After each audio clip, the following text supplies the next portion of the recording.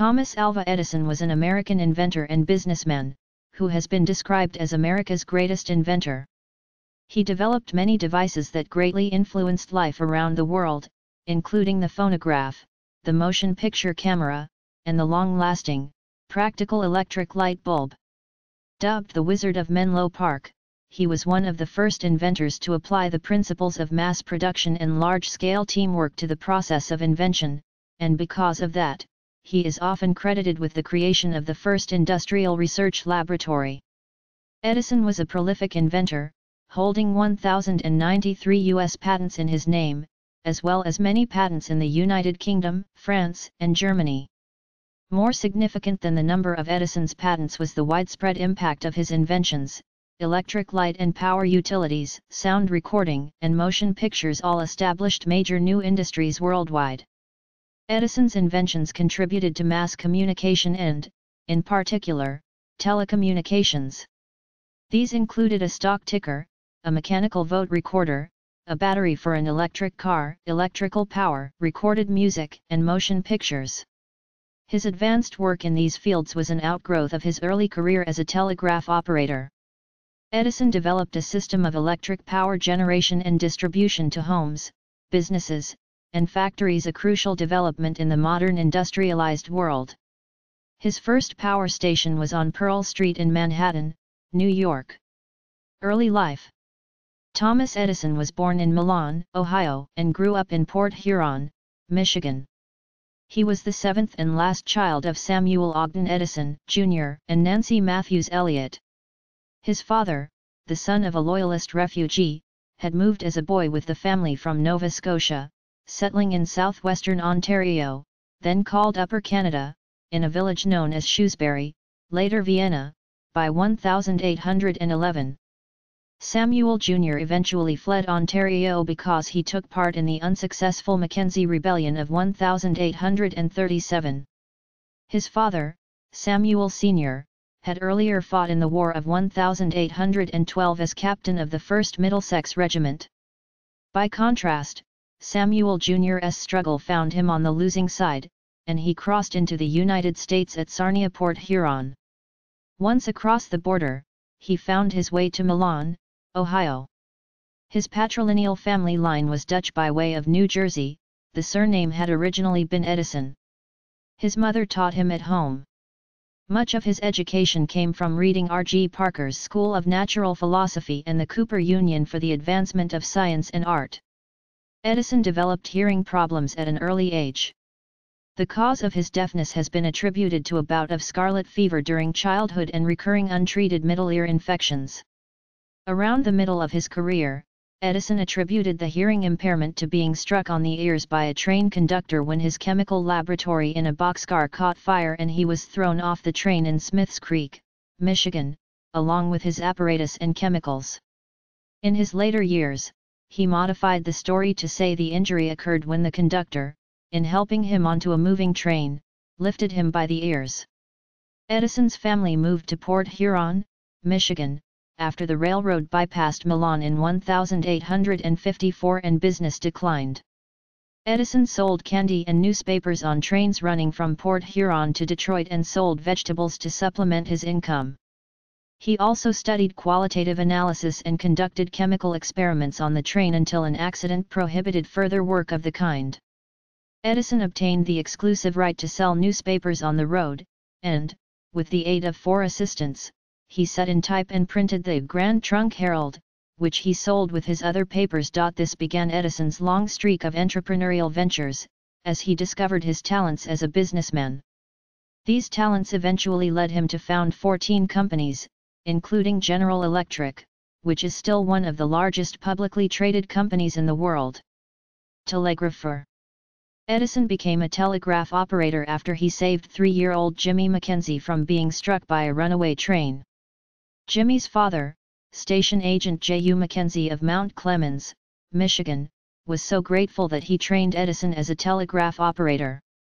Edison's first telegraphy job away from Port Huron was at Stratford Junction, Ontario, on the Grand Trunk Railway. In 1866, at the age of 19, Edison moved to Louisville, Kentucky, where, as an employee of Western Union, he worked the Associated Press Bureau Newswire. Edison requested the night shift, which allowed him plenty of time to spend at his two favorite pastimes, reading and experimenting. Eventually, the latter preoccupation cost him his job. One night in 1867, he was working with a lead-acid battery when he spilled sulfuric acid onto the floor. It ran between the floorboards and onto his boss's desk below. The next morning Edison was fired. One of his mentors during those early years was a fellow telegrapher and inventor named Franklin Leonard Pope, who allowed the impoverished youth to live and work in the basement of his Elizabeth, New Jersey, home. Some of Edison's earliest inventions were related to telegraphy, including a stock ticker. His first patent was for the electric vote recorder, U.S. Patent 90646, which was granted on June 1, 1869. Beginning his career. Edison began his career as an inventor in Newark, New Jersey, with the automatic repeater and his other improved telegraphic devices, but the invention that first gained him notice was the phonograph in 1877. This accomplishment was so unexpected by the public at large as to appear almost magical. Edison became known as the Wizard of Menlo Park, New Jersey. His first phonograph recorded on tinfoil around a grooved cylinder. Despite its limited sound quality and that the recordings could be played only a few times, the phonograph made Edison a celebrity. Joseph Henry, president of the National Academy of Sciences and one of the most renowned electrical scientists in the U.S., described Edison as the most ingenious inventor in this country, or in any other. In April 1878, Edison traveled to Washington to demonstrate the phonograph before the National Academy of Sciences, congressmen, senators, and U.S. President Hayes. The Washington Post described Edison as a genius and his presentation as a scene that will live in history. Although Edison obtained a patent for the phonograph in 1878, he did little to develop it until Alexander Graham Bell, Chichester Bell, and Charles Tainter produced a phonograph-like device in the 1880s that used wax-coated cardboard cylinders. Menlo Park Research and Development Facility. Edison's major innovation was the first industrial research lab, which was built in Menlo Park, a part of Raritan Township, Middlesex County, New Jersey, today named Edison in his honor. It was built with the funds from the sale of Edison's quadruplex telegraph. After his demonstration of the telegraph, Edison was not sure that his original plan to sell it for $4,000 to $5,000 was right, so he asked Western Union to make a bid. He was surprised to hear them offer $10,000, dollar in today's dollars, which he gratefully accepted. The quadruplex telegraph was Edison's first big financial success, and Menlo Park became the first institution set up with the specific purpose of producing constant technological innovation and improvement. Edison was legally attributed with most of the inventions produced there, though many employees carried out research and development under his direction. His staff was generally told to carry out his directions in conducting research, and he drove them hard to produce results.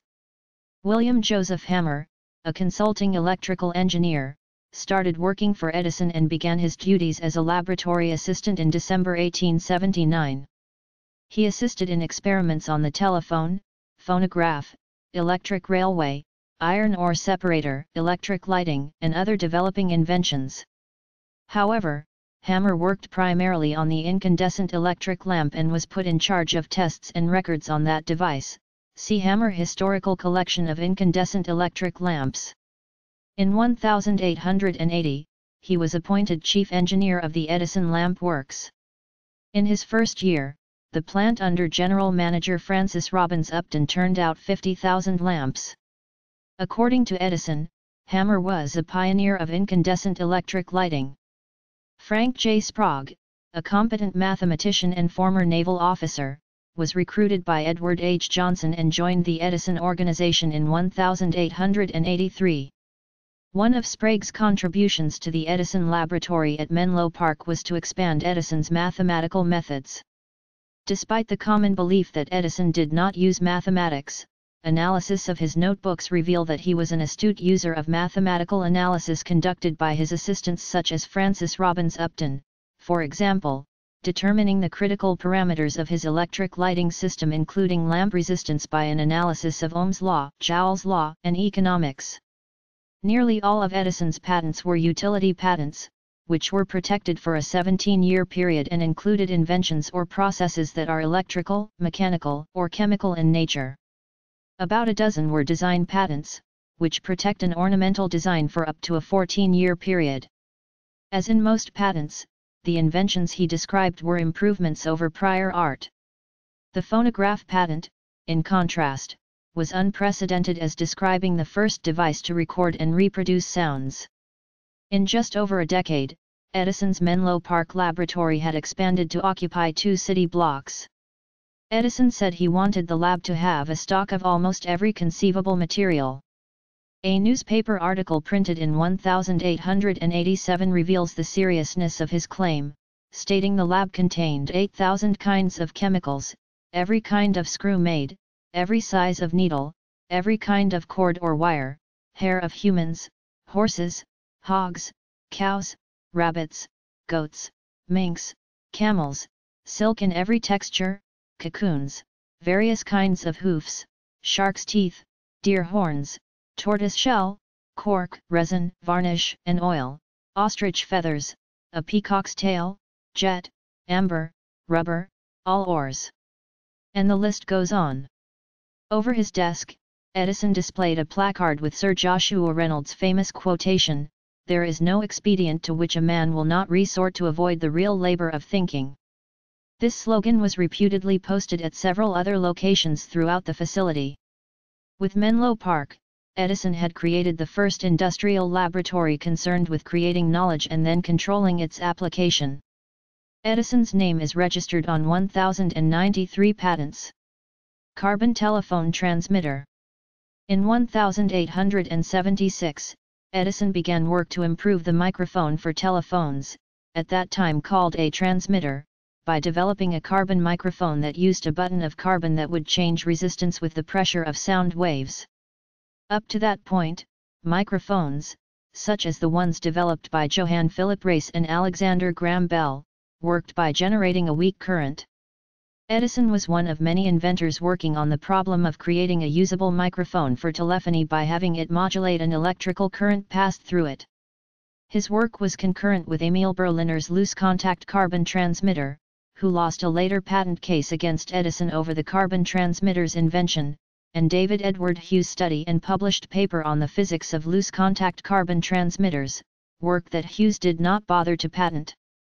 Edison used the carbon microphone concept in 1877 to create an improved telephone for Western Union. In 1886, Edison found a way to improve a Bell telephone microphone, one that used loose-contact ground carbon, with his discovery that it worked far better if the carbon was roasted. This type was put in use in 1890 and was used in all telephones along with the Bell receiver until the 1980s. Electric light. In 1878, Edison began working on a system of electrical illumination, something he hoped could compete with gas and oil-based lighting. He began by tackling the problem of creating a long-lasting incandescent lamp, something that would be needed for indoor use. Many earlier inventors had previously devised incandescent lamps, including Alessandro Volta's demonstration of a glowing wire in 1800 and inventions by Henry Woodward and Matthew Evans. Others who developed early and commercially impractical incandescent electric lamps included Humphrey Davy, James Bowman Lindsay, Moses G. Farmer, William E. Sawyer, Joseph Swan, and Heinrich Goebel. Some of these early bulbs had such flaws as an extremely short life, high expense to produce, and high electric current drawn, making them difficult to apply on a large scale commercially. Edison realized that in order to keep the thickness of the copper wire needed to connect a series of electric lights to an economically manageable size, he would have to come up with a lamp that would draw a low amount of current. This meant the lamp would have to have a high resistance and run at a relatively low voltage, around 110 volts. After many experiments, first with carbon filaments and then with platinum and other metals, in the end, Edison returned to a carbon filament. The first successful test was on October 22, 1879, it lasted 13.5 hours. Edison continued to improve this design and by November 4, 1879, filed for U.S. Patent 223,898, granted on January 27, 1880, for an electric lamp using a carbon filament or strip coiled and connected to platina contact wires. This was the first commercially practical incandescent light. Although the patent described several ways of creating the carbon filament including cotton and linen thread, wood splints, papers coiled in various ways, it was not until several months after the patent was granted that Edison and his team discovered a carbonized bamboo filament that could last over 1,200 hours. The idea of using this particular raw material originated from Edison's recalling his examination of a few threads from a bamboo fishing pole while relaxing on the shore of Battle Lake in the present-day state of Wyoming, where he and other members of a scientific team had traveled so that they could clearly observe a total eclipse of the Sun on July 29, 1878, from the Continental Divide. In 1878, Edison formed the Edison Electric Light Company in New York City with several financiers, including J.P. Morgan, Spencer Trask, and the members of the Vanderbilt family. Edison made the first public demonstration of his incandescent light bulb on December 31, 1879, in Menlo Park. It was during this time that he said, "We will make electricity so cheap that only the rich will burn candles." Henry Villard, president of the Oregon Railroad and Navigation Company, had attended Edison's 1879 demonstration. Villard quickly became impressed and requested Edison install his electric lighting system aboard his company's new steamer, the Columbia. Although hesitant at first, Edison relented and agreed to Villard's request. Following most of its completion in May 1880, the Columbia was sent to New York City, where Edison and his personnel installed Columbia's new lighting system. Due to this, the Columbia became Edison's first commercial application for his incandescent light bulb. The Edison equipment was eventually removed from Columbia in 1895. Louis Latimer joined the Edison Electric Light Company in 1884. Latimer had received a patent in January 1881 for the process of manufacturing carbons, an improved method for the production of carbon filaments for light bulbs. Latimer worked as an engineer, a draftsman, and an expert witness in patent litigation on electric lights. George Westinghouse's company bought Philip Deal's competing induction lamp patent rights, 1882, for $25,000. Forcing the holders of the Edison patent to charge a more reasonable rate for the use of the Edison patent rights and lowering the price of the electric lamp. On October 8, 1883, the U.S. Patent Office ruled that Edison's patent was based on the work of William E. Sawyer and was, therefore, invalid. Litigation continued for nearly 6 years, until October 6, 1889, when a judge ruled that Edison's electric light improvement claim for a filament of carbon of high resistance was valid. To avoid a possible court battle with Joseph Swan, whose British patent had been awarded a year before Edison's, he and Swan formed a joint company called Ediswan to manufacture and market the invention in Britain. Mayan Theatre in Brno, in what is now the Czech Republic, which opened in 1882, was the first public building in the world to use Edison's electric lamps, with the installation supervised by Edison's assistant in the invention of the lamp, Francis Gell. In September 2010, a sculpture of 3 giant light bulbs was erected in Brno, in front of the theatre. Electric power distribution. After devising a commercially viable electric light bulb on October 21, 1879, Edison went on to develop an electric utility designed to compete with the then existent gas lighting utilities. On December 17, 1880, he founded the Edison Illuminating Company, and during the 1880s, he patented a system for electricity distribution. The company established the first investor-owned electric utility in 1882 on Pearl Street Station, New York City. It was on September 4, 1882, that Edison switched on his Pearl Street generating station's electrical power distribution system, which provided 110 volts direct current, DC, to 59 customers in Lower Manhattan. Earlier in the year, in January 1882, he had switched on the first steam-generating power station at Holborn Viaduct in London. The DC supply system provided electricity supplies to street lamps and several private dwellings within a short distance of the station. On January 19, 1883, the first standardized incandescent electric lighting system employing overhead wires began service in Roselle, New Jersey. War of Currents. As Edison was expanding his direct current, DC, power delivery system, he began receiving stiff competition from companies installing alternating current, AC, systems. From the early 1880s on, AC, arc lighting systems for streets and large spaces had been an expanding business in the U.S. With the development of transformers in Europe and by Westinghouse Electric in the U.S. in 1885-1886, it became possible to transmit AC very long distances over thinner and cheaper wires, and step down the voltage at the destination for distribution to users. This allowed AC to be used not only in street lighting but also in lighting for small business and domestic customers. The market Edison's patented low-voltage DC incandescent lamp system had been designed to supply. Edison's DC empire began suffering from one of its chief drawbacks: it was suitable only for the high density of customers found in large cities. Edison's DC plants could not deliver electricity to customers who were more than 1 mile from the plant, and the short range left a patchwork of unsupplied customers in between plants. Small cities and rural areas could not afford an Edison-style system at all. This left a large part of the market without electrical service, and AC companies were expanding into this gap. Edison expressed views that AC was unworkable and the high voltages used were dangerous.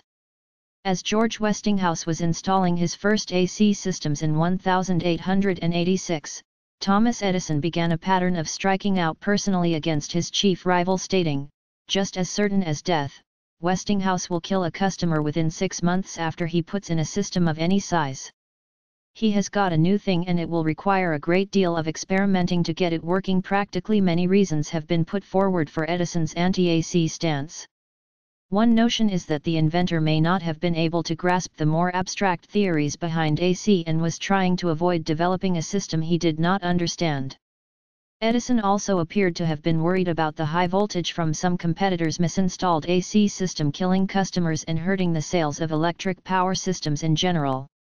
On top of all that was the simple fact that Edison Electric had based their entire design on low-voltage DC, and switching a standard after they had installed over 100 systems was, in Edison's mind, out of the question. By the end of 1887, Edison Electric was beginning to lose market share with Westinghouse, who had built 68 AC-based power stations to Edison's 121 DC-based stations.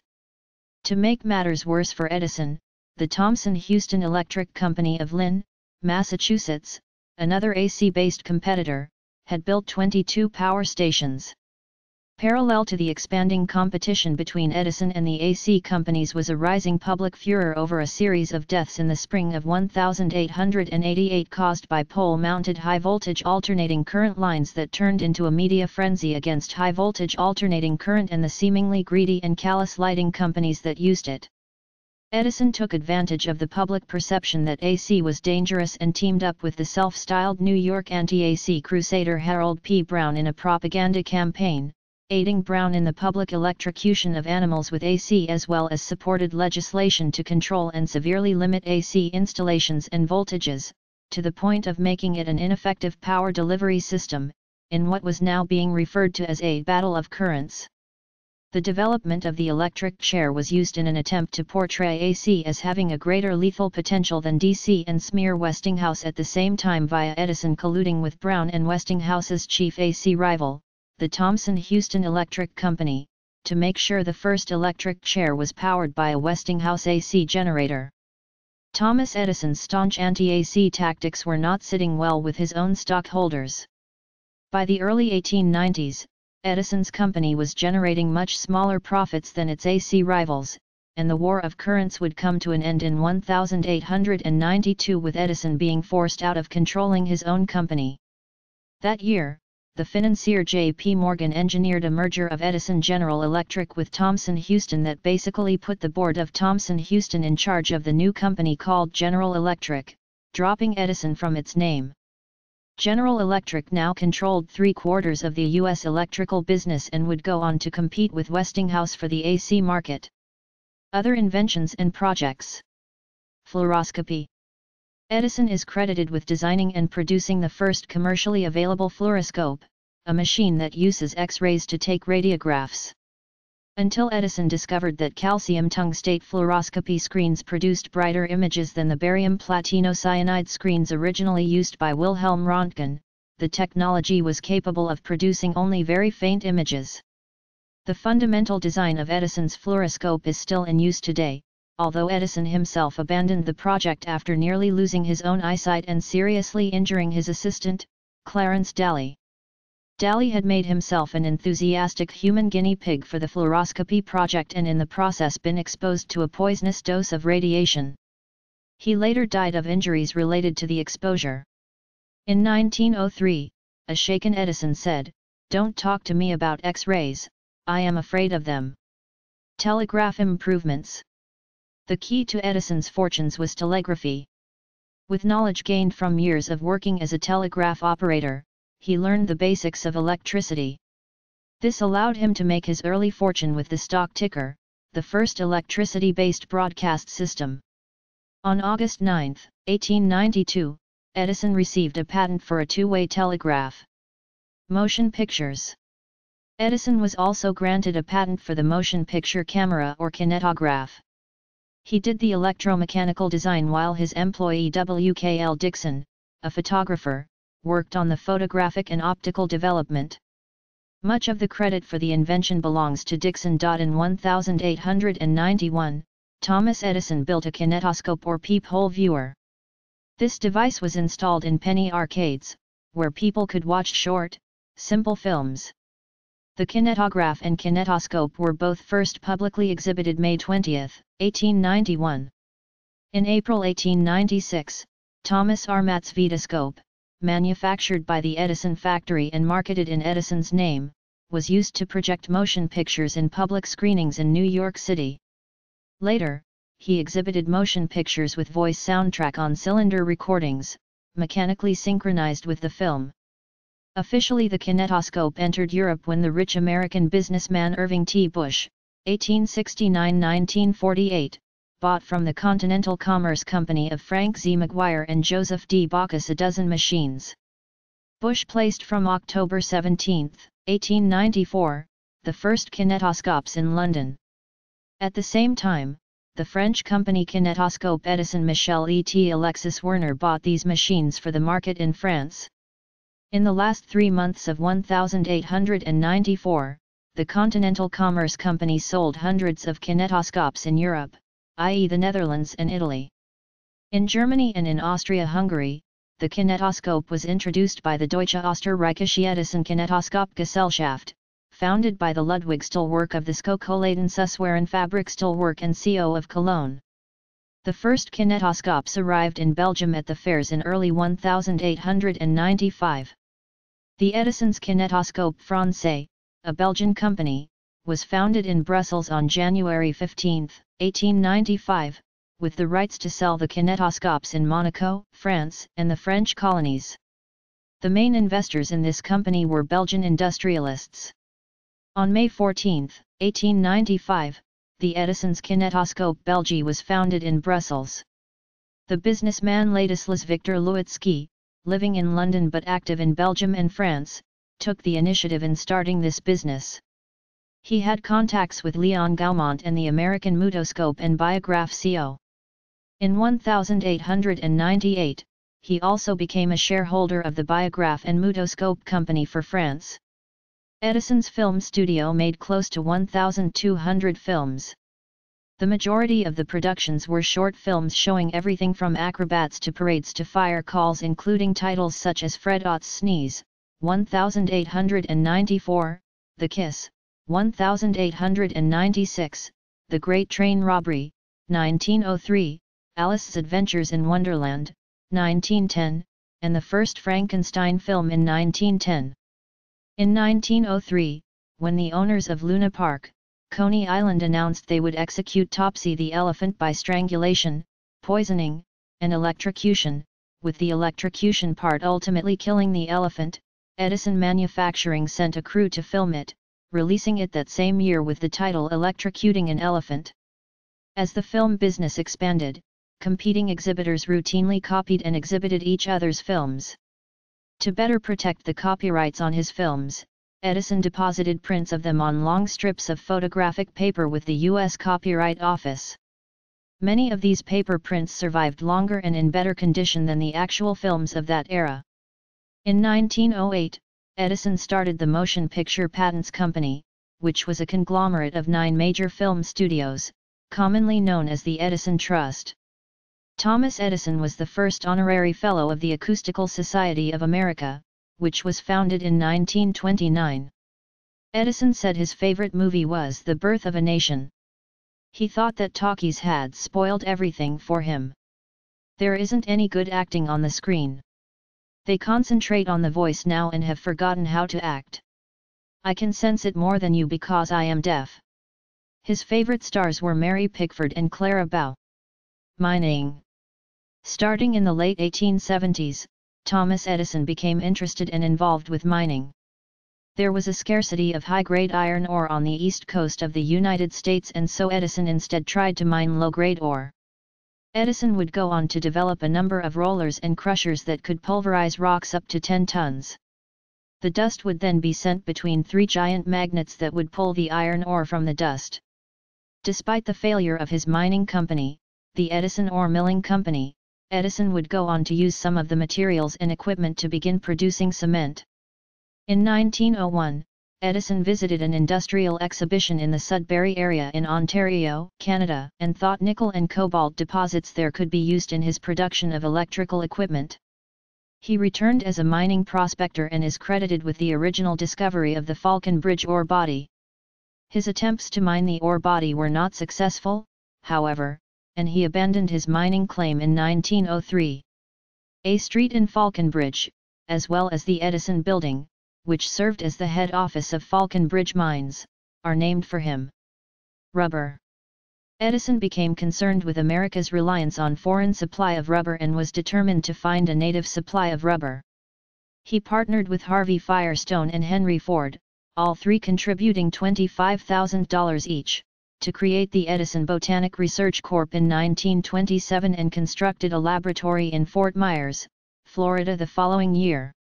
Edison did the majority of the research and planting, sending results and sample rubber residues to his West Orange lab. Edison employed a 2-part acid-base extraction, to derive latex from the plant material after it was dried and crushed to a powder. After testing 17,000 plant samples, he eventually found an adequate source in the goldenrod plant.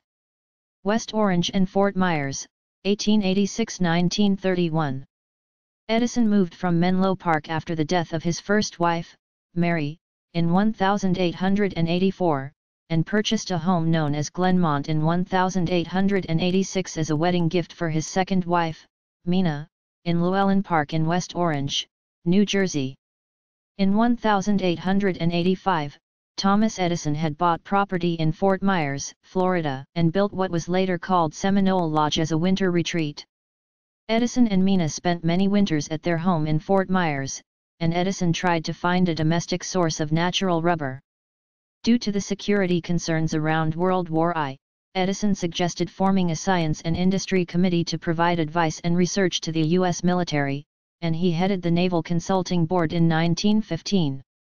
Edison's work on rubber took place largely at his Botanic Research Laboratory in Fort Myers, which has now been designated as a National Historic Chemical Landmark.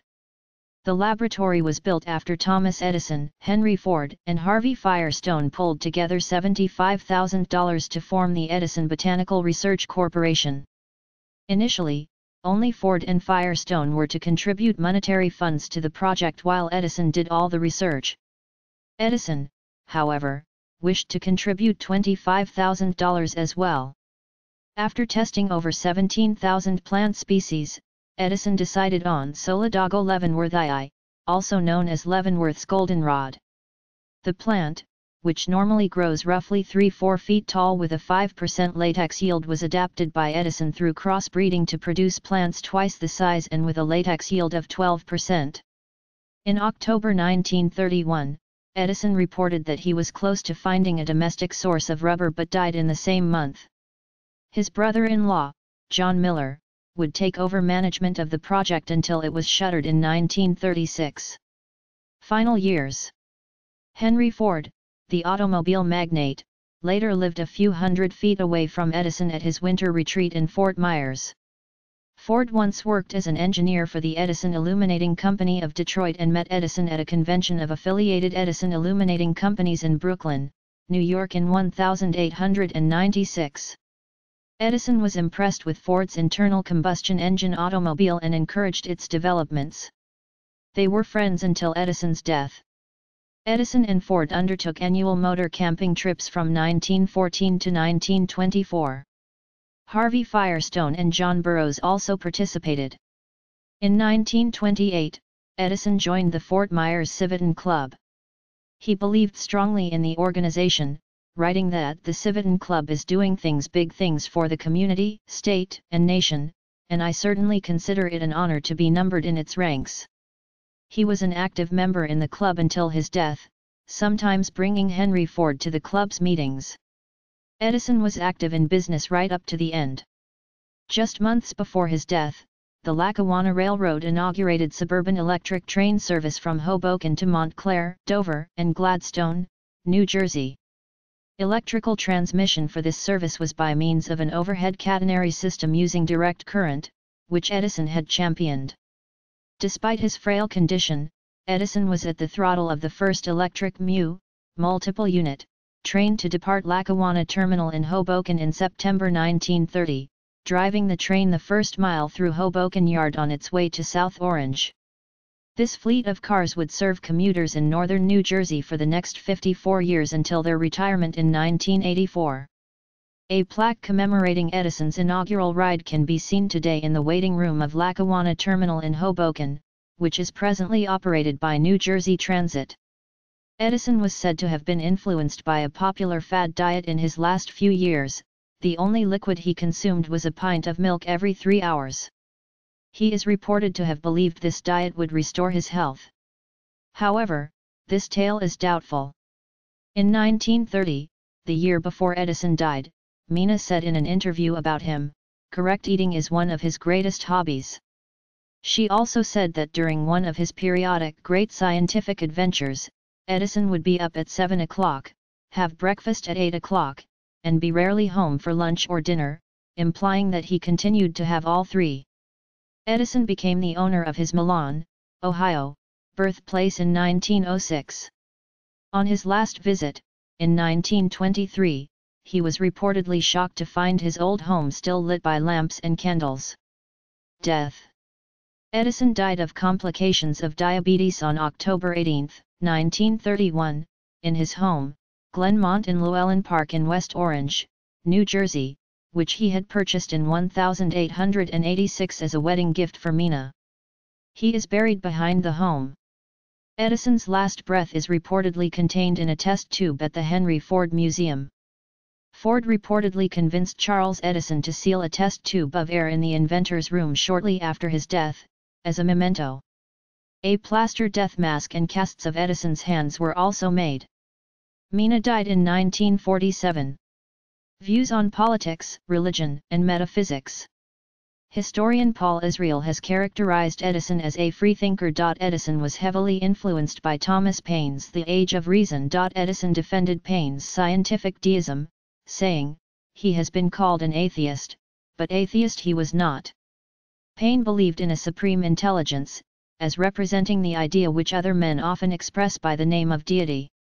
In an October 2, 1910, interview in the New York Times Magazine, Edison stated, "Nature is what we know.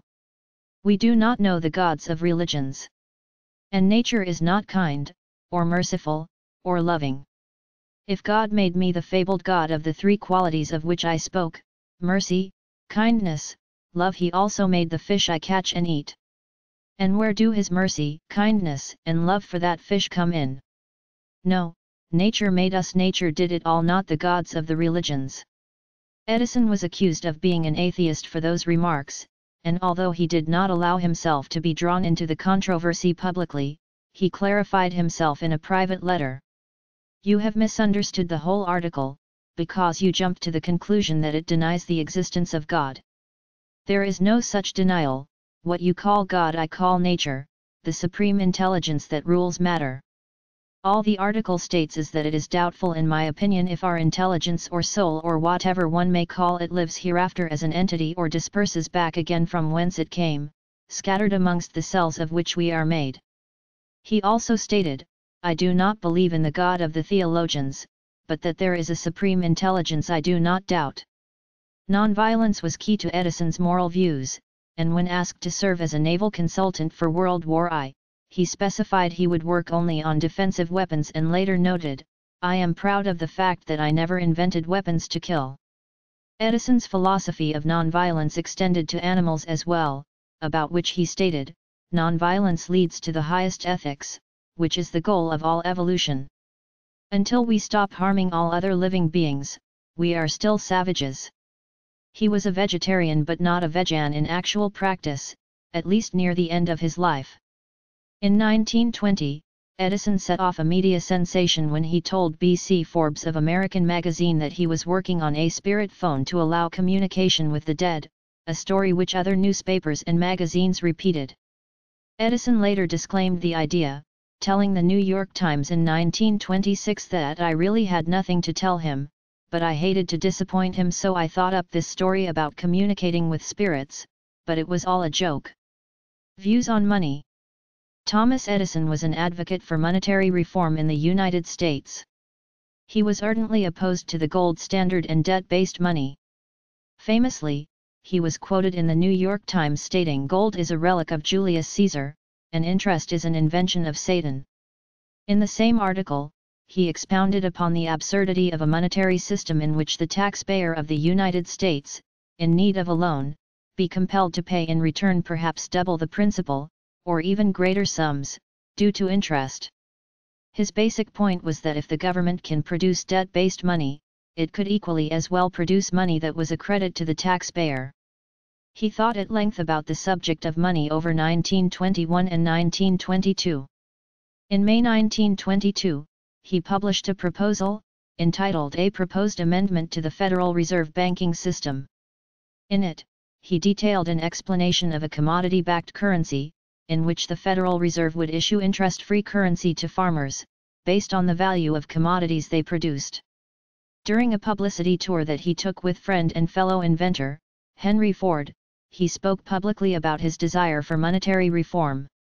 For insight, he corresponded with prominent academic and banking professionals. In the end, however, Edison's proposals failed to find support and were eventually abandoned. Awards. The President of the Third French Republic, Jules Grevy, on the recommendation of his Minister of Foreign Affairs Jules Barthélemy Saint-Hilaire and with the presentations of the Minister of Posts and Telegraphs Louis Cochery, designated Edison with the distinction of an Officer of the Legion of Honor, Légion d'honneur, by decree on November 10, 1881. He also named a Chevalier in 1879, and a Commander in 1889. In 1887, Edison won the Matteucci Medal. In 1890, he was elected a member of the Royal Swedish Academy of Sciences. The Philadelphia City Council named Edison the recipient of the John Scott Medal in 1889. In 1899, Edison was awarded the Edward Longstreth Medal of the Franklin Institute. He was named an honorable consulting engineer at the Louisiana Purchase Exposition World's Fair in 1904. In 1908, Edison received the American Association of Engineering Society's John Fritz Medal. In 1915, Edison was awarded Franklin Medal of the Franklin Institute for discoveries contributing to the foundation of industries and the well-being of the human race. In 1920, the United States Navy Department awarded him the Navy Distinguished Service Medal. In 1923, the American Institute of Electrical Engineers created the Edison Medal and he was its first recipient. In 1927, he was granted membership in the National Academy of Sciences.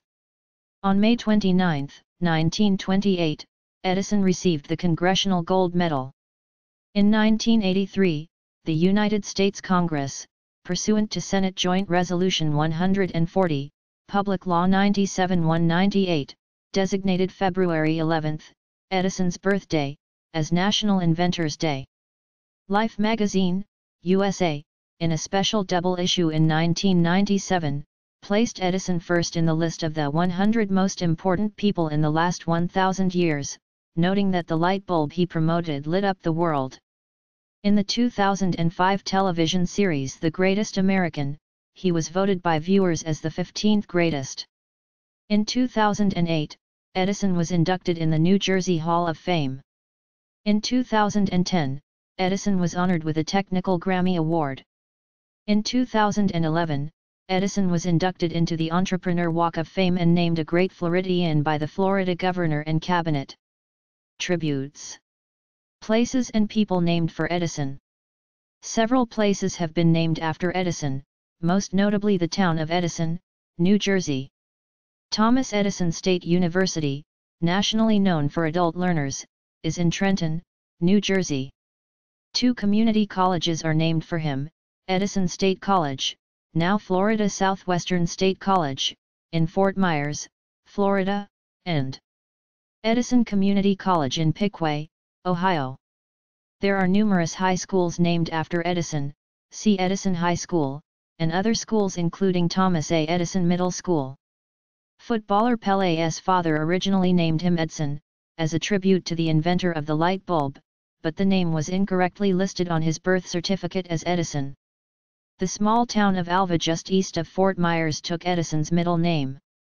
In 1883, the City Hotel in Sunbury, Pennsylvania was the first building to be lit with Edison's 3-wire system. The hotel was renamed the Hotel Edison upon Edison's return to the city on 1922. Lake Thomas A. Edison in California was named after Edison to mark the 75th anniversary of the incandescent light bulb. Edison was on hand to turn on the lights at the Hotel Edison in New York City when it opened in 1931. 3 bridges around the United States have been named in Edison's honor: the Edison Bridge in New Jersey, the Edison Bridge in Florida, and the Edison Bridge in Ohio. In space, his name is commemorated in asteroid 742 Edisona. Museums and memorials.